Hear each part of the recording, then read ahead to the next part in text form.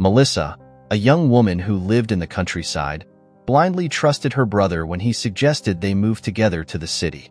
However, something happened that left her completely traumatized. Embark on this thrilling story now. If you're already a fan of our channel and want to support us in creating more captivating content, please show your love by hitting the like button. Let's dive into the story. Melissa and Gabriel were inseparable siblings. Since they were little, they shared not only the same blood, but also a deep friendship that kept them united in all circumstances. They grew up together in a small town in the countryside, where adventures on quiet streets were their greatest pastimes. However, on a dark autumn day, fate threw a devastating tragedy upon them. A car accident took their parents' lives abruptly, leaving them orphaned while still children. Melissa, at 8 years old, and Gabriel, at only 6, saw their lives drastically changed in an instant. The accident occurred on a winding road, shrouded in dense fog that obscured drivers' vision. The family car lost control on a sharp curve, sliding off the road and crashing violently into a tree. The impact was so intense that the vehicle was unrecognizable, and their parents were brutally taken from their lives. While Melissa and Gabriel were trapped in the twisted wreckage of the car, a sense of terror enveloped them.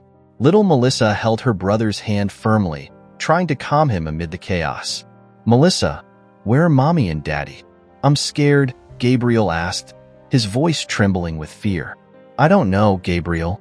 I'm scared too, but I'll take care of you," replied Melissa, trying to appear brave despite her own fear. As they desperately awaited help, Melissa and Gabriel cried uncontrollably. The wait felt like an eternity until finally, a car stopped on the road, and the driver called an ambulance while comforting the children. After a while, rescuers arrived at the scene of the accident. With great effort, they managed to rescue the two siblings from the twisted wreckage of the car. Melissa and Gabriel were rushed to the nearest hospital, where they received treatment for their injuries.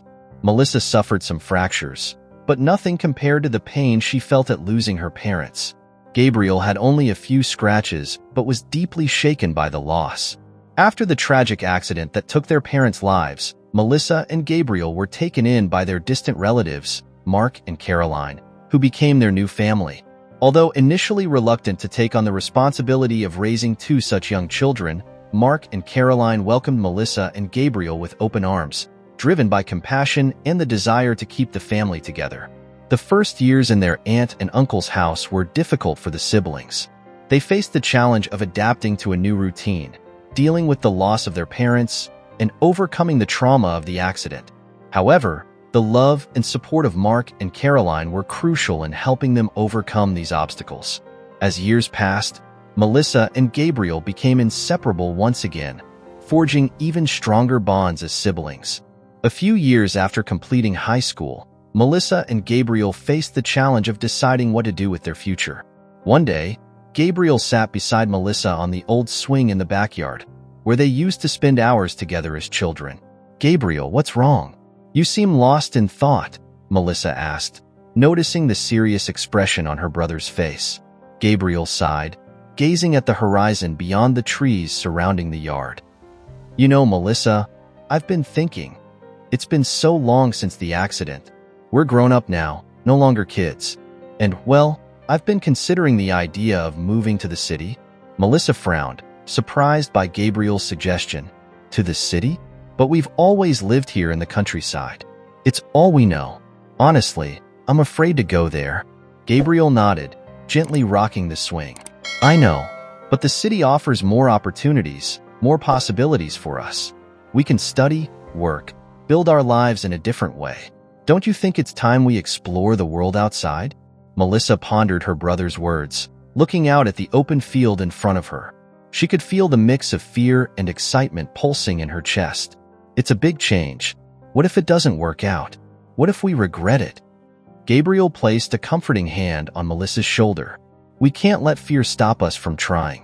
We've faced much worse things together, and I know that no matter what happens, we'll be there for each other, always." Melissa looked into Gabriel's eyes, seeing determination reflected in them. She knew he was right. They were more than siblings. They were life companions, ready to face challenges together. "So it's settled," Melissa said, a a shy smile forming on her lips. "We're going to the city, Gabriel. Let's start this new journey together." Gabriel smiled back, feeling a weight lift off his shoulders. Now that the decision between them was made, the hardest part remained: getting Uncle Mark to understand. A few days later, after taking care of everything, including renting the new apartment and getting financially organized, the siblings finally decided to talk to their uncles. Gabriel and Melissa exchanged nervous glances before entering the room where their uncles were gathered. Mark was sitting in his favorite armchair with a serious expression, while Caroline arranged some photographs in an album, lost in her memories. "Uncle Mark, Aunt Caroline," Melissa began, her voice slightly trembling, "we need to talk to you about something important." Mark raised an eyebrow, looking at his nieces and nephews with curiosity. "What's so important that you need to interrupt our activities, huh?" Gabriel took a deep breath, gathering courage. We've decided that we want to live in the city." The silence in the room was deafening. Caroline dropped the photo album, her face contorting in shock and sadness, while Mark stood up abruptly, his expression turning into disbelief and anger. "What are you saying? Live in the city? Have you gone mad?" Mark growled, his voice echoing through the room. Gabriel stood up, facing his uncle's furious gaze. "We've already talked about this, Uncle. It's a decision we made together. We want to explore new opportunities, follow our dreams." Caroline sobbed softly, unable to contain the tears flooding her eyes. "But you're like my children, our family. How can you leave us?" Melissa approached Caroline, enveloping her in a comforting hug. "Aunt Caroline, we'll never stop loving you. We'll always be in your lives, no matter where we are." Mark ran his hands through his graying hair, struggling to control his anger. "This is a reckless decision. You have no idea what you're doing, and I won't allow it." Gabriel lifted his chin, determined. "We respect your opinion, Uncle, but we've already made our decision. We're going to the city." The discussion continued for minutes, with Mark firmly resisting the idea while Gabriel and Melissa remained steadfast in their decision. 3 days had passed since the difficult conversation with their uncles. Gabriel and Melissa stood at the door of the house, their bags packed and ready to leave. The tension in the air was almost palpable as they waited for the moment to say goodbye. When Mark saw them with their bags, his face darkened with anger. He began to make a scene, his words laden with desperation and frustration. Melissa and Caroline, unable to contain their emotions, began to cry, feeling the weight of the conflict dividing the family. "Gabriel, Melissa, stop this. You can't do this to us," Mark exclaimed, his voice echoing through the house. Gabriel faced his uncle. "Uncle Mark, we've already made our decision. We need to follow our path." Mark approached Gabriel, his expression twisted with anguish. "If you walk out that door, don't you dare come back. Do you hear me? You won't be welcome here anymore." Mark's words hit Gabriel and especially Melissa like a blow, but Gabriel remained firm. He wouldn't back down. With a lump in his throat, he grabbed his suitcase and began to head for the door, gently pulling Melissa by the arms. Melissa looked back one last time, seeing her aunt's hurt face and her uncle's furious expression. She knew that leaving meant leaving behind a part of her life, but she also knew she had to forge her own path. With one last sigh, Gabriel and Melissa crossed the threshold, leaving behind the only home they had ever known. The sound of Caroline's crying echoed through the empty house as they set off toward a new life. When they finally arrived at their small apartment, Gabriel couldn't contain his excitement. He admired every corner of the cramped space with a sparkle in his eyes, seeing potential where others might see only limitations. Melissa, on the other hand, still seemed to be caught up in her worries and fears. As Melissa looked around the apartment, her brows furrowed in concern. "Gabriel, do you think we did the right thing? This place it's so small, and it feels like we're really close to the slums." Gabriel placed a comforting hand on Melissa's shoulder, smiling reassuringly. "I know it may not be much, but it's what we can afford right now. And you know what? This is our place. We can make it our home, fill it with whatever we want on our terms." She took a deep breath, letting herself be guided by her brother's confidence. "You always manage to calm me down. I just want everything to work out." Gabriel smiled, embracing Melissa. "Trust me, we'll make this work. Our lives will be different now, but I'm sure they'll be full of adventures and opportunities." Melissa allowed herself to smile, feeling a spark of hope ignite within her. Perhaps that small apartment next to the slum wasn't the ideal beginning, but it was the start of their journey together, and that was enough for her. For months since they moved into the apartment, Gabriel and Melissa's situation was far from what they had planned. While Melissa worked tirelessly as a cleaner to support the household, Gabriel remained unemployed, refusing to accept jobs he deemed beneath his expectations. Melissa faced the humiliation and exhaustion of her job daily, but never complained. For her, it was a matter of survival, the only way to keep a roof over their heads. However, seeing Gabriel turning down job opportunities only increased her frustration and worry. One day, determined to confront the situation head-on, Melissa called Gabriel for a serious conversation. She calmly laid out the need for him to accept a job, any job, to help with the household expenses. But the ensuing discussion was anything but calm. "Gabriel, we need to talk about your situation. I know it's not easy, but turning down every job that comes up isn't getting us anywhere," Melissa began, trying to stay calm. Gabriel frowned, with a defensive expression. "I didn't come here to work just anywhere, Melissa. I have my ambitions, my dreams. I can't just accept any job that comes along." Melissa sighed, feeling frustration bubbling inside her. "I understand you have ambitions, but we need to be realistic. We're struggling to survive here. We can't afford to wait for the perfect opportunity." The discussion heated up, voices rising as they both expressed their frustrations and concerns. Gabriel insisted on his quest for more suitable jobs, while Melissa argued the need to face reality and accept what was available. In the end, harsh words were exchanged, and tense silence hung in the air, leaving Gabriel and Melissa even further apart from each other. 2 days later, things took a turn for the worse. Melissa arrived at work only to discover that the company she worked for had gone bankrupt. Employees were informed that they would all be laid off, leaving Melissa without a job and with an even more uncertain future ahead. The devastating news shook Melissa to the core. She struggled to hold back tears as she faced the cruel reality of being unemployed once again. The meager severance pay wouldn't come close to covering the month's expenses, leaving her in despair. When Melissa arrived home and shared the terrible news with Gabriel, she hoped to find support and solidarity. However, what she received was very different. Gabriel became furious, his anger overflowing as he began to blame Melissa for the situation. "How could you let this happen, Melissa? You should have seen the signs and found another job before it was too late." Gabriel raged, his voice full of bitterness and frustration. Melissa was shocked by her brother's words. She couldn't believe he was blaming her for something that was beyond her control. "Gabriel, I did my best. I couldn't predict that the company would go bankrupt. Don't blame me for something that's out of my control." The discussion turned into accusations and resentments, leaving Melissa feeling completely helpless.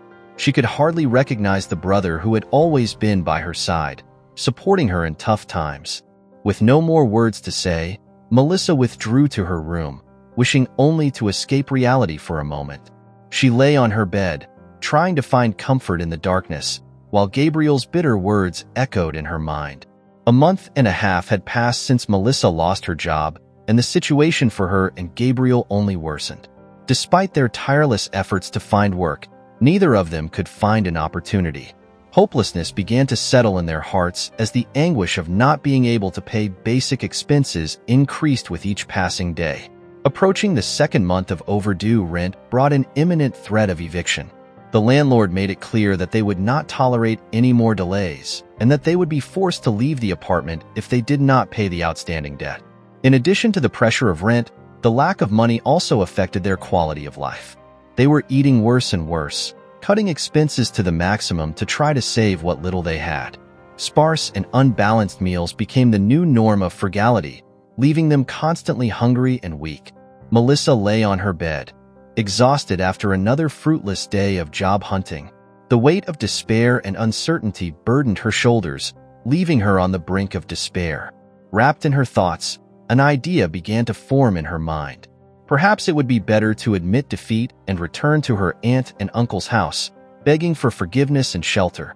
Before she could voice these thoughts, a knock on the door made her raise her head. She got up, walking to the door with slow, tired steps. Upon opening it, her eyes met Gabriel standing next to a man of strange, unfamiliar appearance to her. Before Melissa could say anything, Gabriel uttered only two cold words, "You can take?" Before she could react, the strange man covered her head with a bag, plunging her into darkness. Melissa tried to scream, tried to fight, but her attempts were in vain. Another pair of hands appeared, helping the first man to carry her out of the apartment.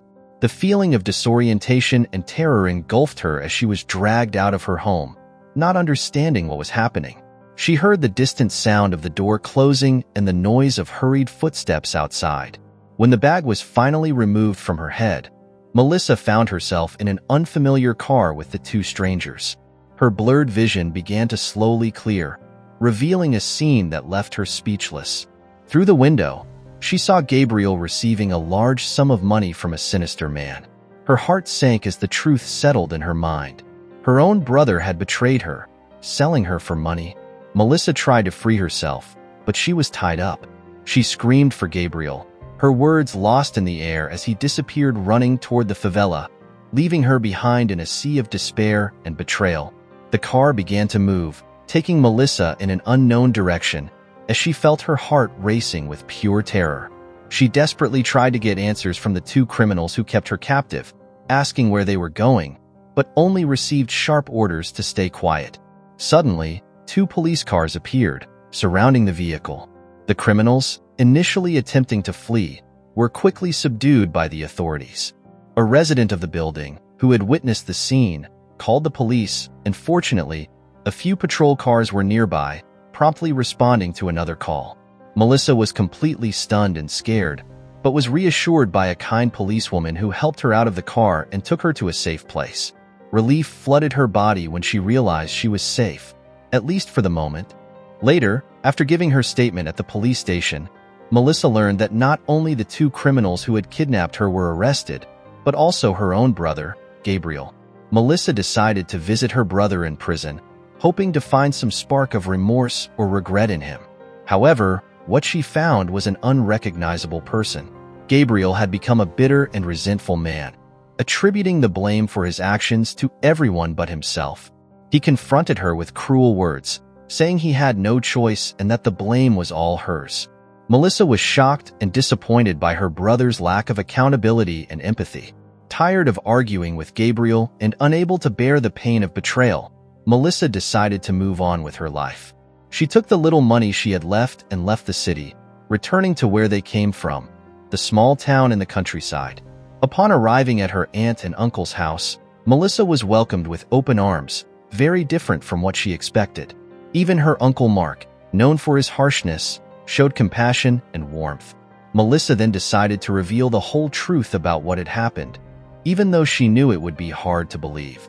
Her aunt and uncle believed her story and supported her. With their love and support, Melissa began to heal the wounds of betrayal and disappointment. It took months of pain and reflection, but she finally found peace within herself.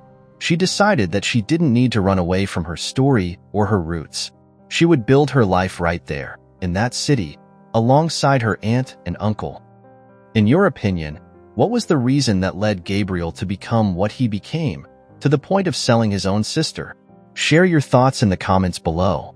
If you were touched by this story, please give it a thumbs up and share it with your friends.